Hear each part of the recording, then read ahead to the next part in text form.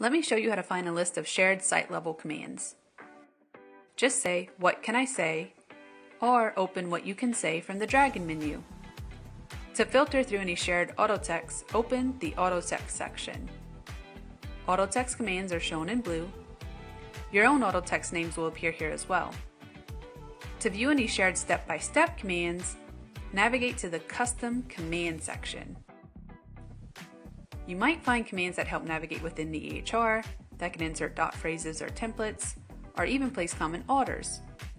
If your organization uses Epic, please check out this Custom Command section, as your organization may have shared with you over 700 commands to save time and clicks and navigate throughout the chart faster. Any site-level commands are not a part of your personal command list, so they won't appear in any managed command activities.